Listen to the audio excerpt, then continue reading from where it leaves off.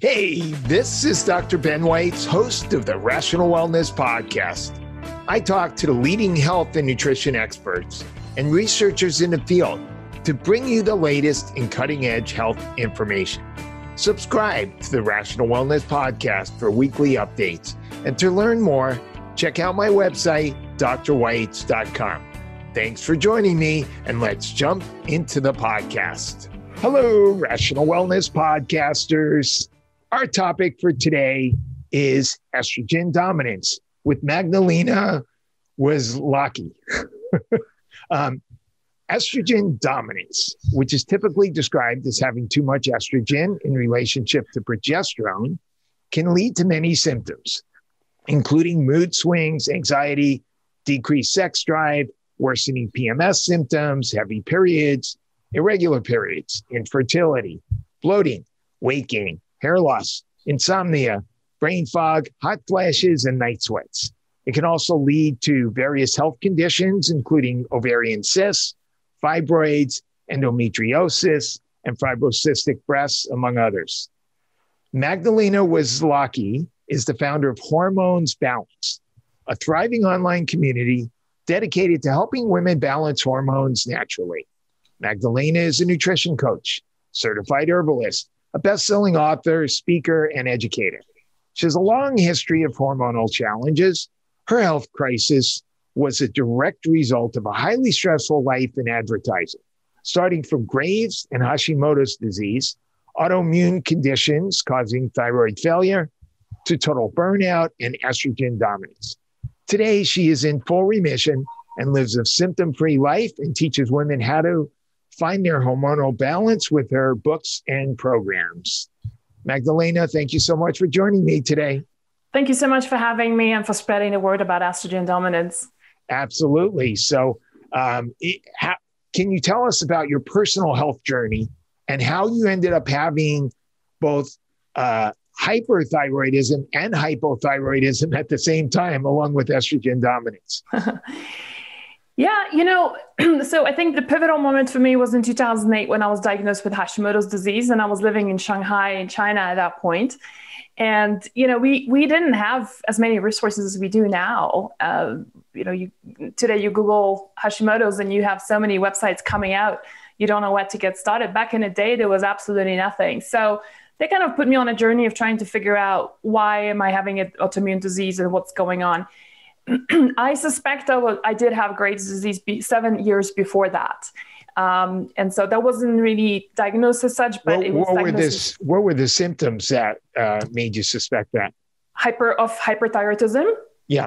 Yeah, I was actually diagnosed properly with hyperthyroidism and put on thyroid blockers. And the symptoms were waking up in the middle of the night with an anxiety attack, your heart pounding so much so you can see your chest bouncing off your chest, or your shirt actually bouncing off your chest, sweaty palms a lot of the time, losing it with the people you love the most, or going to a restaurant where the server screwed up your order and you yell at the person and you think like, that's not really me. And then beginning to have a lot of hair loss at that point even though people think it's hypothyroidism or low thyroid that causes hair loss. It doesn't have to be. You can also lose a lot of hair with hyperthyroidism. But with a lot of allopathic medicine, I wasn't treated from the root cause perspective. I was just put on a thyroid blocker and 6 months later declared cured. And of course, it all came back with a vengeance a few years later, 7 years later, when I was living in Shanghai. And I was really lucky to be diagnosed really quickly. I did tell my doctor that I have a history of thyroid problems. She happened to measure my antibodies, and that's where, things kind of proof was in the pudding, if you will, right, with those antibodies. But I think more importantly, we always talk about our stories from the onset of the symptom, right? Or from the time of diagnosis. But, when I think about it, it really starts much earlier in your life, right? And so not being a breastfed child, I ended up in the hospital in the first month already with pneumonia and a broad range of antibiotics. Grew up with a very narcissistic and nervous mother, right? So that could be a contributing factor. had a lot of food sensitivities right from the beginning. I remember being covered with eczema. And my mom I think she had enough foresight to realize that eggs were causing my issues. But like with a lot of food sensitivities, then it turned into cystic acne. So in my 20s until about I was 28, 29, I was covered in cystic acne, not just the face, but also my chest, my back. I used to have them like behind my ears, on my butt even. Wow. And, and when you were in your 20s, like you said, your prime time of dating and having romantic relationships, it really takes a toll on your self-confidence. Sure. And the pivotal moment was when my girlfriend was getting married and she designed these beautiful dresses for us with fully open everywhere. And I'm like, I can't wear this. And she's like, you just put makeup on. I'm like, I can't cover these volcanoes on my back. It's going to show. And that's when, I started searching. And mind you, 25 years ago, this was 20 years ago, this was kind of revolutionary. And I remember this article popped out and said, gluten causes acne. I was like, wow. So this is really where my journey started. And as I eliminated gluten, turned out not only that my acne started clearing out, but my headaches were gone, my bloating was gone. And then I discovered that I had a lot of other food sensitivities, including dairy and eggs were my problem, right? So that kind of put me on that path. But, I'm pretty sure it all started much earlier. I have these photographs. I grew up in a tropical country called Malaysia. And I just found the other day photos of being in a schoolyard. And I'm wearing this this kind of like a sweater-like top, like a sweat top, sweatshirt, but it's thick. And I'm thinking, what am I doing with this sweatshirt in a tropical country right after exercising?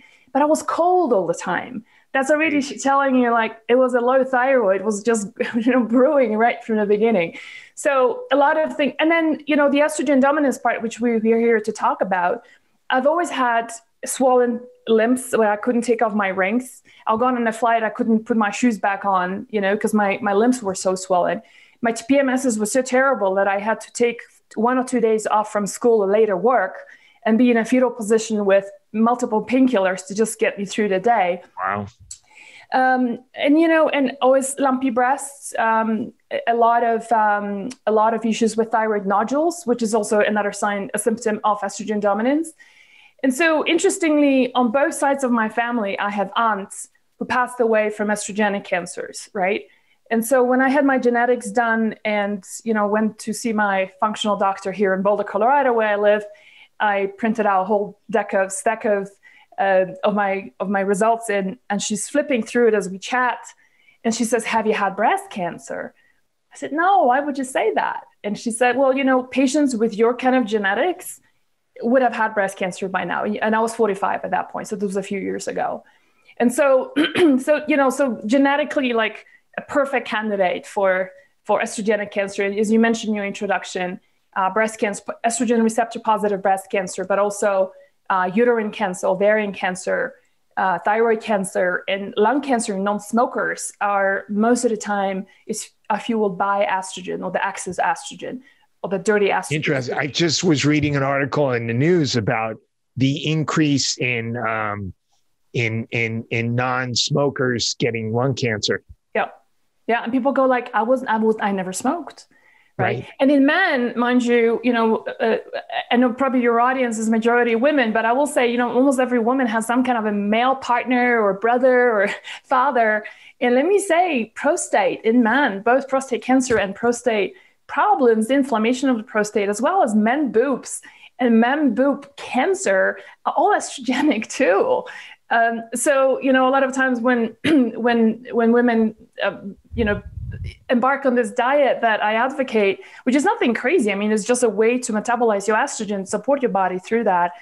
And they asked me, can my husband eat this? And I'm like, actually, it's going to probably help his boobs too. That's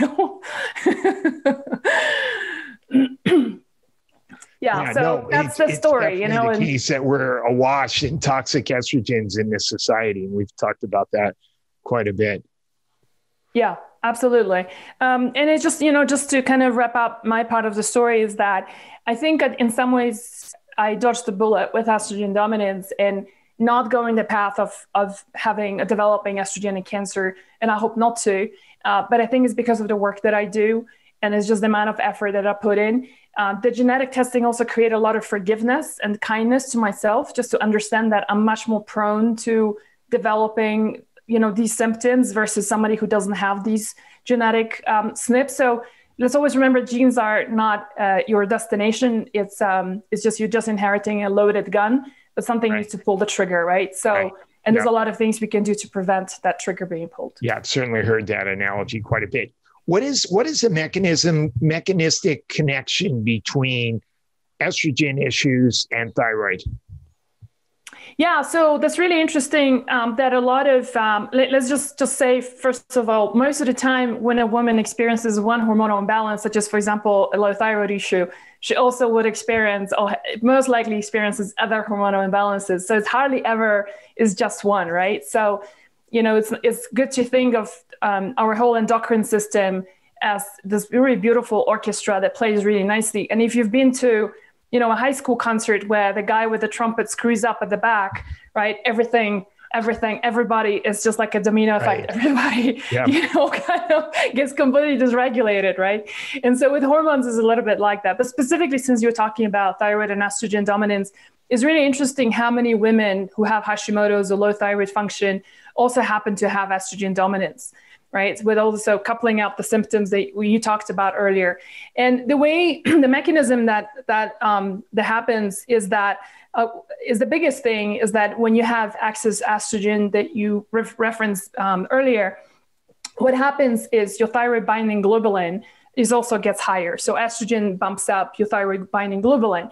And as the name implies, it's a form of a protein. As the name implies, binding globulin, thyroid binding. So when you have too much of that protein, it basically, whatever thyroid hormone your thyroid produces, that protein binds up that thyroid, making it unavailable for your body to utilize effectively. And this includes even women who are on synthetic thyroid, it's not really medications, it's thyroid hormone replacement, right? Like Synthroid as an example. Yes. And so it's a lot of times, when you go and see your endocrinologist and you say, doc, like the Synthroid isn't working anymore, right? And what do? Just increase your dose. And a lot of times that dose increase doesn't really do anything. A lot of times actually kind of flips them the other way when they become hyperthyroid, but they're still tired and they're still losing hair, right? They're still putting on weight and all these other, they still have depression, anxiety, all this typical low thyroid function. That's because estrogen could be the cause of binding. So you got to look at the thyroid binding globulin and you need to look at free T3. Absolutely. So absolutely. So free T3 is your working horse, right? And that's where you're going to be. That's the active form of thyroid. That's the active hormone. I mean, that's what gives you beautiful hair, beautiful skin. And the free one is the one that's not bound up by the globulins. Correct.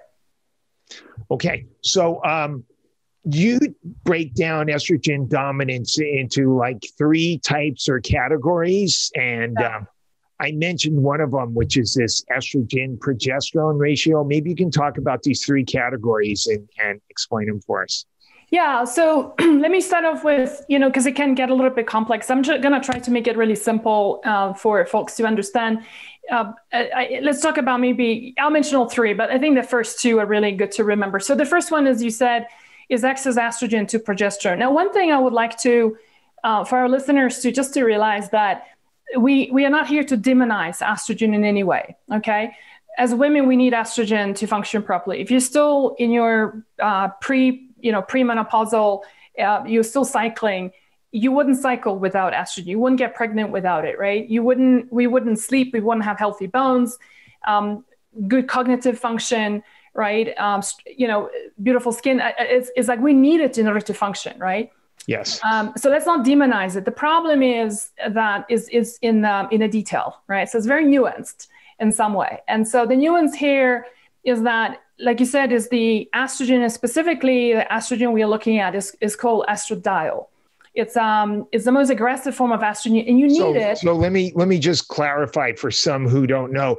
Our bodies, men and women, contain 3 different forms of estrogen, and you have E1, which is estrone, mm-hmm. and you have E2, which is estradiol, and E3, which is estriol. And now you're specifically talking about the E2 estradiol. That's right. And, like, for example, The part of the reason why estradiol has become a real problem is because it's not only that your body is producing it on its own, but you're also coupling it up with, for example, if you are using conventional skincare products, right, that are full of parabens, phthalates, all these nice smelling things, all these various chemicals, many of them are estrogenic. I just went to the bathroom and they had one of these air fresheners, which is filled with phthalates. And please, if you have that in your house, throw it away right away. I assume that it's your landlord who provides that. Yeah, of course. Actually, I couldn't tell what smelled worse, that or the pesticides that they just sprayed to kill bugs. You know, it was just, the whole bathroom was awash in toxic chemicals. So that's with somebody who's trying to do everything right. And there's all these things you can't control. Right. I mean, what you can't control is just don't use it at home. Don't use it in your car, right? You're not into Uber or Lyft, ask the guy to take it off. I always tell them I'm allergic and I get a headache from these smells. And I'm like, I'm so sorry, you have to take this down. It makes me sick. But, so we are invaded by estradiol externally as well. And so the body doesn't really recognize the difference between those two. And so that's why many women are so excessive in that form of estrogen and progesterone. And so effectively, there is not enough progesterone to oppose it. Think of estradiol and progesterone like two dancing partners. Like you've ever seen a dancing competition, if the woman is overly beautiful and exuberant and the guy is timid and sort of lacks presence, they don't look good as a couple, right? They'll never win an award. So we're looking for a balance here. And a lot of women ask us, when they do a quiz on my site, they ask us, they say, your quiz sucks. Like you people you have all these errors on your website because I'm in menopause and your quiz tells me I'm low estrogen, which is correct. But you're also telling me, according to your quiz, I'm also estrogen dominant. How is that possible? And so that's it's a plausible comment, although it can be hurtful to hear sometimes. And we do explain in the results, but most people don't read them in full, is that you can have both estrogen and progesterone dropping, but the percentage of how much of estrogen to progesterone you have can be unbeneficiary, right? And the problem is that progesterone drops a lot quicker, especially for women after 45, as compared to estrogen. So this is the reason why, if you think about it, this is the reason why, who develops breast cancer? The biggest demographic are women from 55 to 75, right? These women are very low on estrogen, but guess what? They are even low on progesterone. And this is where the imbalance can play a role. Hang on one second. Sure. I'll get you right back on track, but I want to take us down a detour for a second.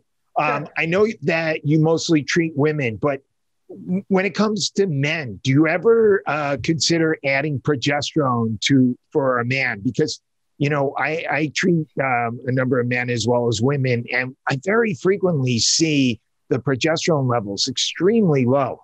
Yeah. So I don't treat men, and okay. I'm not in private practice anymore, but whenever I attend conferences where there are practitioners who do recommend, and their case studies presented, yes, I have seen multiple times, same as you, practitioners prescribing very small doses of progesterone to men that actually helps them balance estrogen dominance, which we said when men can also experience. Right. Okay, good. So let's go back to the three categories of estrogen dominance. Yeah. So the second kind of estrogen dominance is, what I call an ugly breakup. And the ugly breakup basically means is that your estrogens get broken down to metabolites. And guess what? The most important organ that this happens at is your liver. The liver breaks down, a lot of people know it's like, it's alcohol. Some people know about coffee, but it's actually a lot more. It breaks down a lot more, including hormones. And your thyroid, you mentioned thyroid at the beginning. Thyroid also, like your synthroid, also gets converted from T4 to T3. The liver is important. So the liver in the context of estrogen is so fascinating that it breaks it down to these metabolites. And just for simplicity, I call them clean or dirty estrogens. Some of those dirty estrogens are those metabolites that are causing the problem. So as you can see, it kind of goes back to the first type of estrogen. You can be low on estrogen, but even in spite of being low, you're still breaking down those estrogens in an unfavorable way. And I suspect part of the reason is because as we get older, our liver gets more and more taxed. And if we don't do proper maintenance on a regular basis and don't do foods and supplements that really help us gently detox on a regular basis, then we are not as effectively breaking down those estrogens. What makes it even worse is women and constipation. I looked around your website and I suspect you do work with a lot of women with hypothyroidism and Hashimoto's, right? Yeah. Constipation is one of the biggest issues women experience due to a low thyroid problem. Yeah. And this is where, again, the estrogen comes in, because you're not pooping out your estrogens on a regular basis. You literally, those metabolites I'm talking about are getting pooped out. And when they don't, they re-enter your bloodstream, making estrogen dominance worse. So So I just wanted to ask you, I know in one of your articles and your book, you mentioned the 2 to 16 hydroxyestrone ratio. Yeah. And there's some controversy now over whether that really holds up or not. There have been some review articles saying, well, it's not really a good predictor for breast cancer. What do you think we are in terms of understanding those estrogen metabolism pathways? Yeah, so that's a really good question. And there is the 2 to 16 is kind of like a little bit of the old school of doing it through blood testing. Yeah. You have a lot more accurate testing these days. And one of my favorites is definitely Dutch. Yes. So do you use that in your practice? Yes, I do. The dry urine testing. Yep. Right. So, it's a wonderful test. And then you're looking at not just the 2 and 16, but the 2, 4, and the 16. And, the biggest functional medicine practitioners in our industry use that. I certainly have seen women correlating their symptoms with the results, with the diagnosis they got, and find it very accurate, far more accurate than blood testing, which is completely useless for steroid hormones such as these. It can be helpful for getting levels, but it doesn't tell you about metabolism at all. Right. Exactly. Yeah. It's, I still find it very, very effective. And I think like any good practitioner, you always want to overlay the results of lab testing like that with the symptoms and the health history and the family history of a person, right? If your mom has had a history of fibroids, and you are suddenly having really heavy periods and sex is really painful, right? Very likely might be a fibroid, right? You don't want to get it tested, and you get it tested. Let's just say that your results don't show, let's just for the sake of argument, show that you're not really estrogenic as such, right? You don't have estrogen dominance. But your symptoms are screaming that you are, right? Are you not going to do something about it? Right. And, the other interesting thing about testing I find is that every woman needs a different range, right, in order to feel really good. My levels of progesterone might be needing to be on a much higher side for me to feel good as compared to someone else. But that range tends to be very broad. Like what range in particular for yourself do you find to be effective? Well, depends what you're using for measurement, right? Yeah. I don't remember the ranges right now. And I typically, for progesterone, I wouldn't use Dutch. I would use saliva testing. Because Dutch only predicts progesterone. It's a prediction, not an actual number. So I used saliva, and if I remember correctly, it was like 600 to 1200 was the range, and it's a broad range. If you think about it, 400 to 1200, that's 3 times more, right? But they did the same thing with testosterone. They say the range is 150 to 900, which is ridiculous. Right, exactly. But if I'm bleeding in the middle of my cycle, right, that's like a classical progesterone, low progesterone symptom. If I'm suddenly waking up in the middle of the night, I can't go back to sleep when I used to be a really good sleeper before, then you're gonna it looks like I might need more progesterone supporting nutrients or do bioidentical progesterone. And just because it shows me that I'm okay on a lab test, that's a little incomplete view, if you will. Yeah. Okay. And then let's go over the third form. The third form is, there's 3 different types of estrogens, as you alluded, E1, E2, E3, so estrogen, estradiol, and estriol. And every one of them has a little different function. And so estradiol, like I mentioned, is the most aggressive one. And there is a quotient that's used for looking at the number and determining like the relationship of those 3. That's typically done through saliva. So I don't typically talk too much about this kind of estrogen dominance, because I have found that if you do Dutch and you combine it with, with your symptoms, it's very telling. And I think those first two that I mentioned, the estrogen to progesterone ratio and the metabolize, the clean and dirty estrogens, I think that paints a pretty good picture of then what do you need to do in order to help yourself. Okay, sounds good. So let's talk about some of the approaches for each one of these. So why don't we start with the dirty estrogen, the estrogen metabolism? What types of strategies can we use to promote healthy estrogen metabolism? Yeah, so I mentioned liver, right? And as a nutrition person, I'm a chef also, and an herbalist, right? Obviously, I love to support the liver in the first place through a lot of nutritional changes. One thing I will say that, especially I find that it's very true in America, and as you can probably hear, I'm not American. One of the interesting things that I found when I moved here is like how people go very intensely into something, like doing, for example, a very severe deep detox, right? And, and some of them are great and some of them are terrible because of just the amount of products that are put in there or how much sugar is in them. And then they come out of the detox and I kind of go back to the old way of doing things, right? Because they deserve it. And I find that kind of, it's like as if you were deciding to do a cleanup of your house on your unboxing day. And maybe on spring day again, on the first day of spring, and otherwise you never clean your house. I think that's the best analogy I can give. So there's a lot of things you can do on a daily basis to really support your liver. And, one of the big things is incorporating bitter foods into your diet. So things like turnips, radishes, throw away the lettuce that you're making a salad with, switch to something like arugula or baby kale. They have a lot of bitter qualities. Every time you eat something bitter, what happens? You produce a lot of saliva. Well, guess what? That creates a big cascade of enzymatic production in the body. Not only are you going to extract a lot more nutrients from your food, but the liver loves bitters. The liver gets stimulated. All those detoxification pathways that are responsible for evacuating estrogen, so like the sulfation pathway, the glucuronation pathway, right, methylation pathway, all those pathways work really hard, and they love bitters in order to, so you can stimulate that.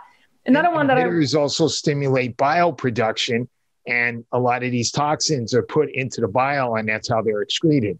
Thank you so much for mentioning that. Absolutely. And I did something a few months ago where I posted on our Facebook page saying, who here had a gallbladder removed? And did you notice any correlation with symptoms of estrogen dominance later on? And it was a very emotional post. A lot of women came on and said, now that you say it, I realized that ever since I had my gallbladder removed, my estrogen dominant symptoms, whatever that might be, I suddenly developing fibroids, my breasts are so lumpy. A few women came on and said that they were convinced that breast cancer, I've never found a study. I did search when I was working on my book to find a correlation between gallbladder removal and breast cancer. I haven't found that. But I think it's very plausible. And to your point about gallbladder stores bile, the bile also binds out those dirty estrogens we talked about. So, it is tragic because doctors don't tell you the consequences of removing a gallbladder. And they are, and hormones could be one of them. So back to supporting the liver, and there's a lot of things also you can, so bitters also stimulate your bile production, which is awesome, and release of bile. So that's a really wonderful thing to do. You can take herbal bitters in a concentrated form, like in a supplement. Absolutely. Not everybody loves those, but they are super beneficial. And, they've been around for centuries. Like if you think about it, like if you go to France, or if you go to, you have pastis, right, which is a very bitter drink, aniseed, kind of, it's derived from aniseed. It's actually common in restaurants here a number of years ago to kind of have them at the front. Oh, really? Yeah. Huh. Okay. There you go. You go to North Italy, you have Campari, right? You go to, Denmark, I grew up in Denmark too. So it's got they have this digestive called gammeldansk, Old Danish it's called, right? Okay. And you have that before or after a meal. And so it's there for a reason. And it's not to get, to get drunk. Or high. It is just to get those bitters in, and they just happen to be extracted best in alcohol. So that's why a lot of times it's in alcoholic form.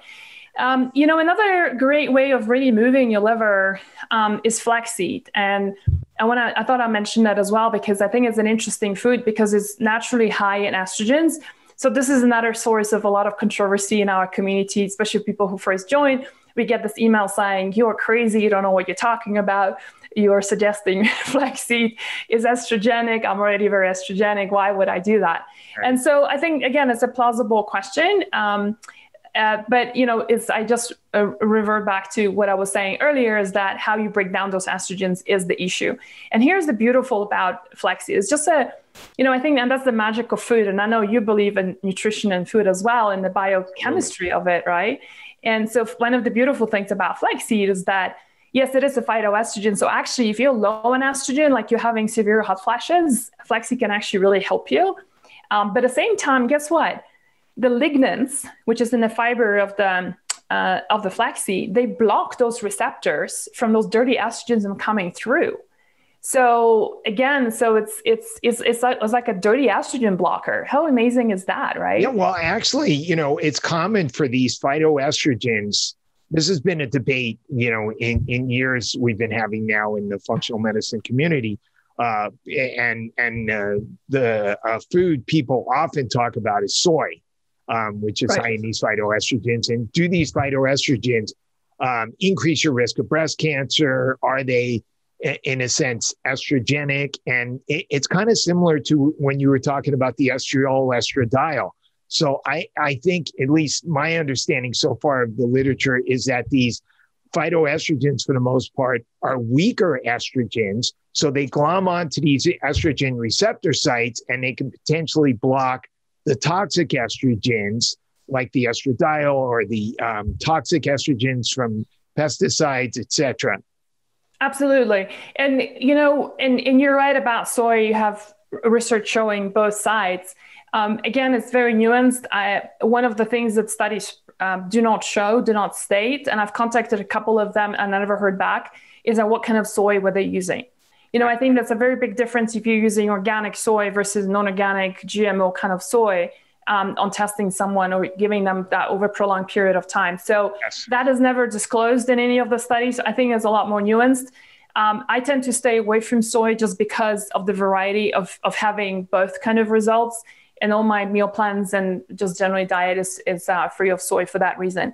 But one more thing. Another thing has to do with if you grow up eating soy as a regular part of your diet, and if it's kind of part of the natural area where you live, it's part of the natural diet there, because there's something to, eating in accordance with sort of where you're from.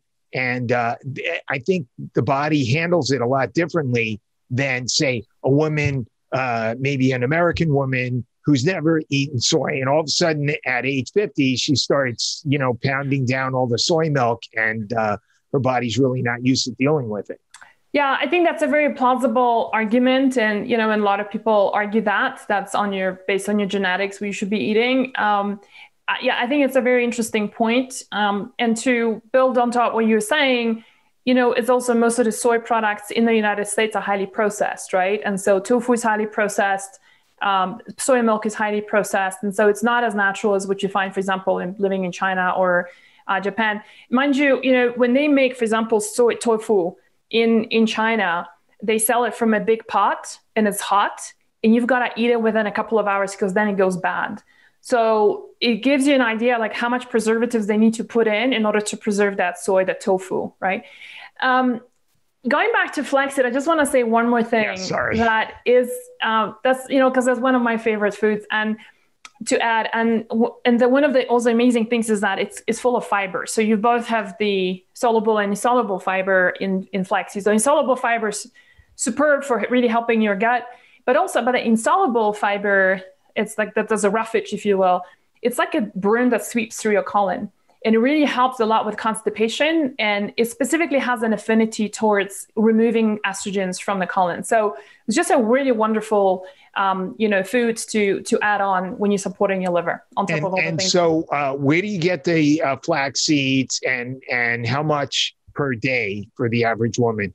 Yeah, so don't buy flax meal because that stuff is already pre-ground and it gets oxidized really quickly. If you notice, for example, in the supermarkets, flaxseed oil is always sold in a fridge. That's because it gets oxidized really quickly in dark bottles.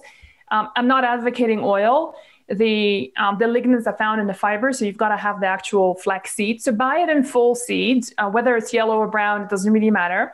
And then pre-grind, so grind it yourself at home. Just use not a coffee grinder, but like a dedicated coffee grinder, so it doesn't smell of coffee. And just grind it up for like a few days and keep it in the fridge in an airtight container. 2 tablespoons a day is what seems to produce really great results for women. Great. So can you talk about some of the supplements like DIM and calcium D-glucarate that promote detoxification of estrogens? Absolutely. So I will mention, let me lead to this but just by saying one thing, that one of the superfoods for estrogen dominance, and there's actually studies that were done using broccoli sprouts for women with breast cancer, for example, and the incredible work that sulforaphane does. Sulforaphane is super high in broccoli sprouts. It's also high in all the cruciferous vegetables. So, all your brassica family, right? So the cabbage family. So cabbages, kale, collard greens, all part of that.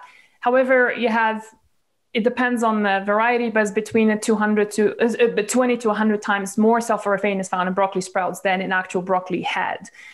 So DIM also comes from those cruciferous vegetables too. It absolutely does. Yes. And so if you are incorporating, that's why I said earlier, throw away the zucchini and the lettuce, right? And bring in, those crucifers, because they really can help you. And this is why I'm talking about that long-term everyday detox that you do instead of those severe detoxes that people do. And then they go back to, eating trash. So the interesting thing was, we were working with our formulator on producing sulforaphane because of its efficacy in helping with estrogen dominance. And I'll explain in a second where does it fit into a picture with DIM, because it does have a very different role than DIM does. And so what happened was we realized, and we came across this study, and then we realized that broccoli sprouts can have sulforaphane from like negligible to all the way being super high. So it was very disappointing to see, because, I would just love to get all my sulforaphane from broccoli sprouts instead of having to rely on a supplement. But the thing was that whether you bought it from Trader Joe or Whole Foods, or you went to a farmer's market, the content in sulforaphane was all over the map. And so there was no, concentration, right, that you were guaranteed on that. So I still think... I just want to stop you right there. I think that's a really important point. Of course, we want to eat as many of these natural foods, these cruciferous vegetables, and these other health-promoting fruits, vegetables, etc. And those are all super beneficial. However, if you want to know that you're getting a concentrated therapeutic dosage of some of these nutrients, the only way you can know for sure is to add some nutritional supplements to your overall health regimen. Does that mean you can have a terrible diet and just take a few supplements? No. But on the other hand, if you think you're getting a specific amount because, say, you look in some book and it says that a carrot on the average has, so many milligrams of beta carotene, that's an average. And if you looked at, 20 different carrots, some have way less, some have way more. So if you really want to be accurate and scientific and make sure you're getting a minimal necessary amount to have a therapeutic effect, this is one of the reasons why supplementation on top of a healthy diet is really the only way to do it. Yeah, thank you for mentioning that. And, one of the things I have in my book is this pyramid that shows food at the bottom as food is first and always, right? Then herbs is second, and then third is supplements, because it really is there to supplement our diet. And unfortunately, it has become unnecessary these days. So back to sulforaphane, I still want to encourage everybody to eat their broccoli sprouts, add that, to your salads, soups and such. But if you want to standardize, let's say 7%, 8% of sulforaphane in a supplement, you do have to rely most likely on a supplement. So you mentioned calcium D-glucarate, sulforaphane, and DIM. So I just want to kind of contextualize it a little bit, because one of the things that I think DIM manufacturers have done a great job in terms of marketing is to develop the perception that DIM is the estrogen buster, right? So it's like, take DIM and all your estrogen dominant symptoms go away. And it can initially, and most of the women will feel like it either works initially and then it stops, works initially and then makes them sicker, or just makes them sicker right up front. So, and so the question is why? And the interesting thing is that your liver has got two parts of the detoxification process, phase 1 and phase 2. What DIM does is upregulates your phase 1 liver detoxification, which is actually quite dangerous because you are just upregulated that part of the liver that's actually just released a lot of the toxins. And the part 2, the phase 2 of detoxification is going to be now coupling them up, marrying them with different compounds, whether it's sulfur, whether it's methyl groups, etc. So DIM upregulates that. If you don't have something to support your phase 2 liver detoxification in the form of food and supplements, that's the reason why women start feeling so bad and their symptoms actually get worse with estrogen dominance. So the way to provide a full estrogen detoxification protocol, this is where you can start looking into sulforaphane and calcium D-glucarate. Sulforaphane, both of them work on phase 2 liver detoxification. Some practitioners I also know who like to also work with things like NAC, resveratrol, all play a very big role in a phase 2 liver detoxification. So I think you can play around with all these supplements. I personally love using, so I've had the best results with sulforaphane and calcium D-glucarate, just because they work on different pathways. Sulforaphane tends to work a little bit more on the sulfation pathway. That's one of the pathways that is used to neutralize estrogen and get rid of it. And then the second one is a glucuronidation pathway where calcium D-glucarate plays a role. Cool. Yeah. We were talking about progesterone. Do you ever use chasteberry or Vitex to stimulate progesterone production? I love your questions, I will say. It's so great you asking that question, because in Germany, where, by the way, herbal medicine is covered by insurance, right? And so is homeopathy, which is like, I hope the United States comes to that point one day. Let's hope not, but because that means you'll get 3 cents reimbursement. Right. And right. Well, I was talking more from a patient's perspective, but I hear you. Yeah. And homeopathy, like they have in Australia. Right. So the interesting thing is when you have a woman who walks into, say, OBGYN in Germany and says, I can't get pregnant, right? Or my periods are super irregular, or I'm having lumpy breasts or whatever, and it's a clear progesterone deficiency. The first thing that a German doctor will prescribe is, guess what? Vitex. So absolutely, Vitex is phenomenal at just helping boost progesterone. And so that's definitely one of my absolute favorite herbs. And, coupling that up with a couple of vitamins and minerals. So zinc, vitamin E, and vitamin C can be just give a real beautiful boost to the corpus luteum to produce its own native progesterone. So I like combining them together, and I find that this just works really well. Just a little thing just to share with you, because of COVID, I upped my vitamin C levels. And so, I'm 48, so I'm certainly headed for perimenopause. My luteal phase, so from ovulation to period, now has suddenly become like 5 days instead of being 2 weeks, right? So classical symptoms. I'm like slowly getting into it, like nothing dramatic, nothing crazy. It's just there, it's coming. And so when I upped my vitamin C levels because of COVID, guess what? My luteal phase just suddenly became 2 weeks again. I'm like, oh, do I really want this? Interesting. Go away. I wanted to go back to the seed thing, because you mentioned flax seeds and pumpkin seeds as both helping with estrogen, and was it what sesame seeds and sunflower seeds is helping with progesterone. Can you talk about that for a minute? Yeah, seed rotation is something that I discovered many years ago. I had a very difficult patient. This was back in the day when I was in private practice. I had a very difficult patient, and her hormones were all over the place, like super estrogenic. And I remember doing a consult with a lab where we got the results from, and there was a naturopath who was consulting me on this case. And she said, have you tried seed rotation? And I was like, no. So she explained that, which I'll tell you in a second. And the thing was, and I'm thinking to myself, how, like, this woman was like, her hormones were all over the place. And I'm thinking, how are these little seeds going to help this poor woman? right? And but she was game. She was down. She didn't want to take supplements. That was one of those challenges. But she was willing to do the seed rotation. And so the results were amazing. And one of the things that really changed for her was that her fibroids shrank. And so this woman had like huge fibroids, very heavy periods, severe anemia because of all of that. And so her fibroids shrank significantly within 2 months. So that was like my aha moment to seed rotation. So seed rotation can be used for both women who are still cycling as well as women who are perimenopausal and menopausal. And if you are cycling, you're basically studying the first part, which is you want to boost your estrogen levels, as you said, and you can do that by using flaxseed and pumpkin seeds. You do that for 2 weeks, and it's basically 1 tablespoon of each, freshly ground.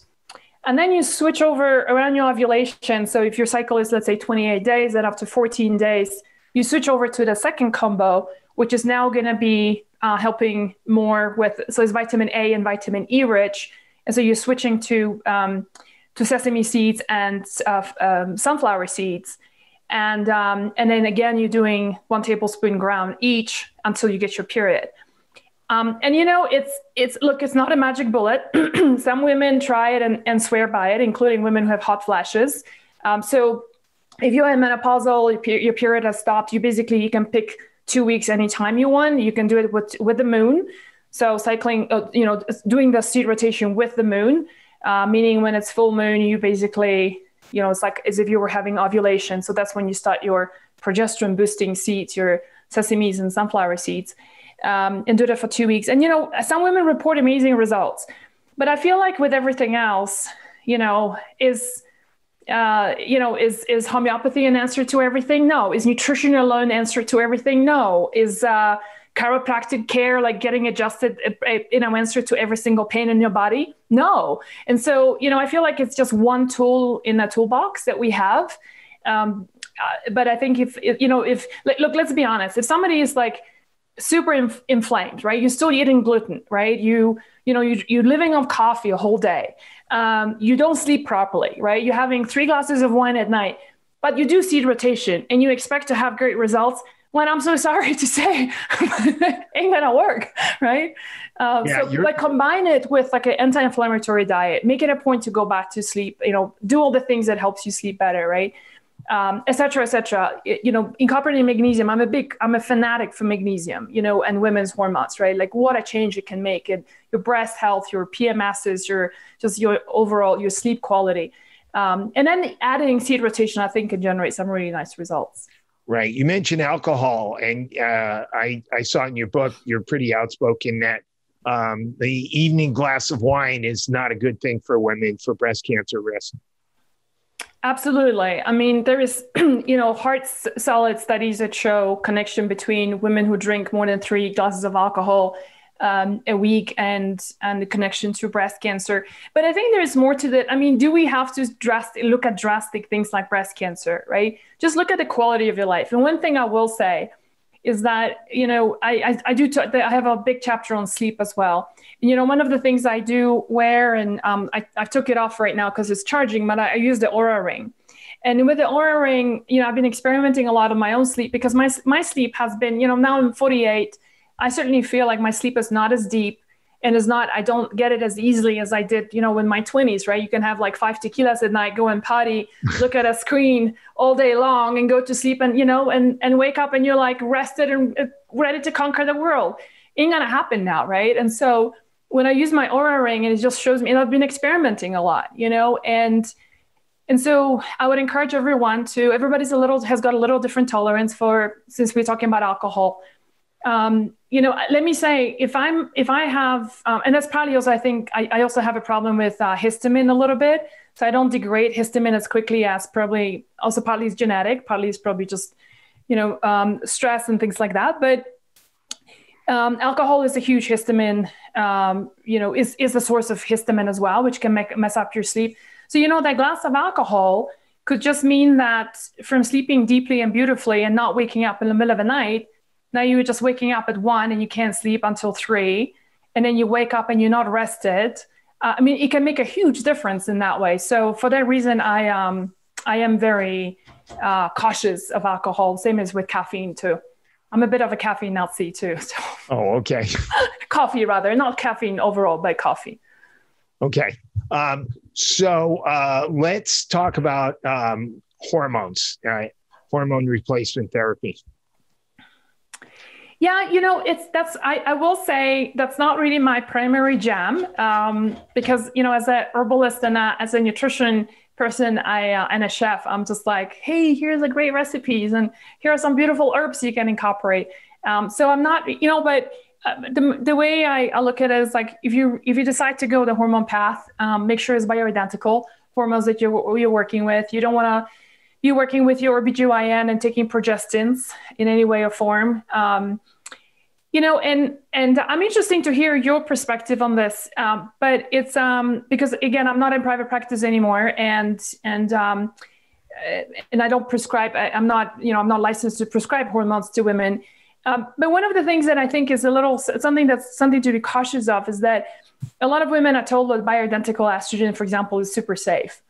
And I have come across a few women who really bought into this belief, but they never did any regular testing, like with Dutch, for example, to see how they are breaking down those estrogens.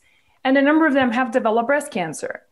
And so, have they developed breast cancer because they were taking that bioidentical estrogen? I don't think so. I think the problem was that their liver just wasn't breaking it down properly. They were not eliminating these estrogens properly. But I'm curious to know, what do you think? Well, obviously there's lots of controversies, and as a chiropractor, we don't prescribe hormones either. Okay. But it does look like bioidentical hormones are quite a bit safer. And theoretically, there's every reason to think they should be safe, because if they're basically virtually identical to your natural hormones, why should your natural hormones cause cancer or heart disease? On the other hand, the long-term studies that were done to show that synthetic hormones look like they increase the risk of breast cancer and heart disease in women who take them, especially starting 10 years after menopause. So that's another whole factor with the Women's Health Initiative. Are problematic. We don't really have the large long-term studies with bioidentical, but we have every reason to think that they are safer. But I would still say, I don't know if we really 100% know. On the other hand, there are plenty of women who get breast cancer who never took hormones. And so your point about how they metabolize their estrogen, how their body handles it, toxic estrogens from the environment, are, probably more important factors. Yeah.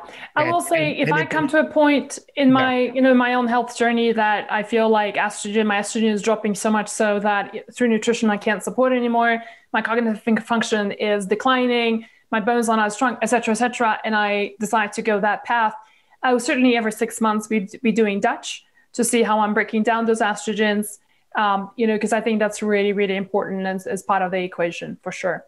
Yeah.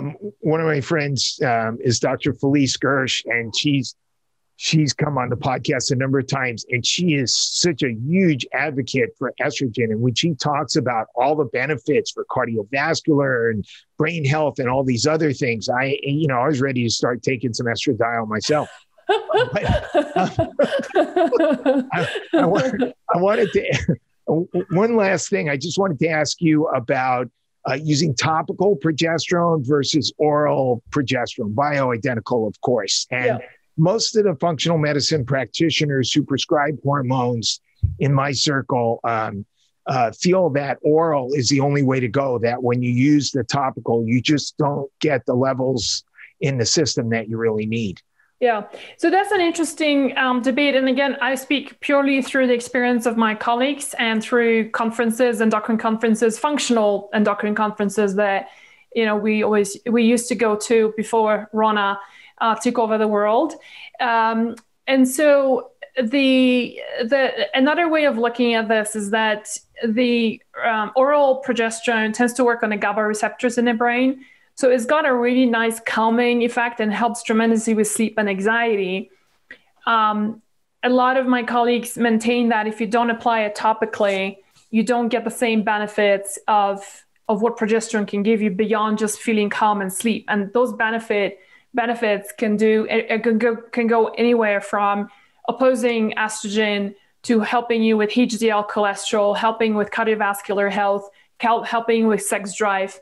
It's a much longer list of these two. Again, I really wish I could show you studies that prove that. I don't think there are any of those, but it's just more of anecdotal. But I don't want to dismiss anecdotal, because if you have thousands of doctors who are in practice with hundreds of patients who come back and report that this is your oral versus this is a topical effect that I'm getting, then that's something to be, I think, reckoned with. So I personally, whenever I travel and I'm going through a stressful time, progesterone we burn through progesterone a lot more. We get depleted because cortisol steals progesterone. So a lot of women can relate to this when I say, when you go through a really stressful time, suddenly your period becomes really terrible, or you just can't sleep.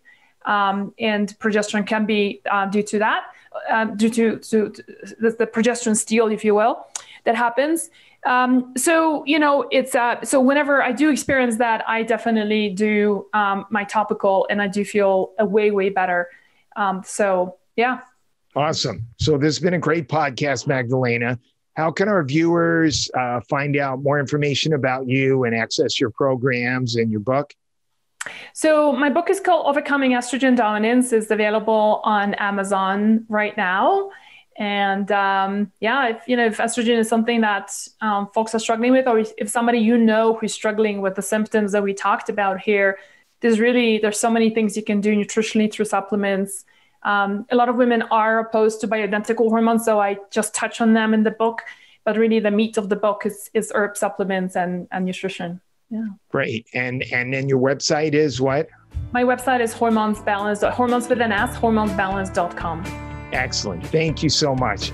Thank you so much for having me.